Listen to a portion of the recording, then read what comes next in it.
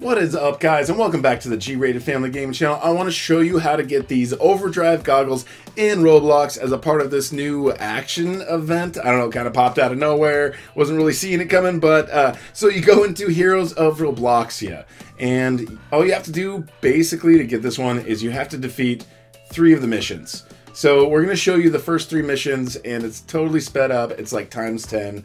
It's really easy. You just go through and you defeat the bad guys. For the first mission, basically, you just use the superpower to bust through a couple things. You have to bust through a bus, you have to bust through a wall at the top, and you also have to move a crane. So you just work your way up here, you work your way to the top, and then there's a crane at the top, and then you have to move the crane over. You go up to it and you press it'll give you a prompt, so you push a button to move that over, and then you go to this boss guy at the end.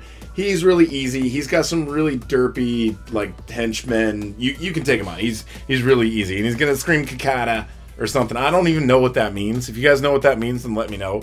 But I guess you can get the outfits. Anyhow, we're moving on to mission number 2 over here. Mission number 2, probably even easier than mission number 1. No, I don't think so. It's actually, it's not as easy, but it's pretty easy. There's going to be little prompts, as you can see, little cutscenes that show you. You're going to have to use the electric person. So, like, as you can see here, I've got a friend who's got the electric power to open everything for me.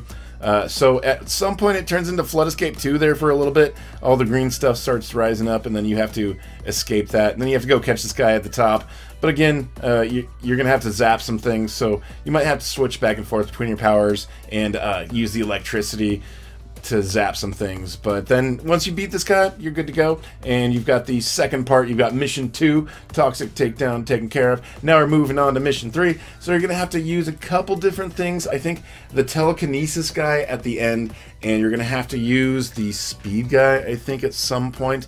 But basically, go inside of the museum and beat up all these other guys. It's great if you've got other people helping you that are on your team and they can use the other powers, because I just kind of ran around and I beat all the little the guys running around trying to get everybody, and they were able to use their powers to take out, like, this guy. So this guy, you have to use telekinesis, and he throws all these little planets. There's little orbs that are going to fall on the ground. You can take those and throw them at him with your telekinesis powers.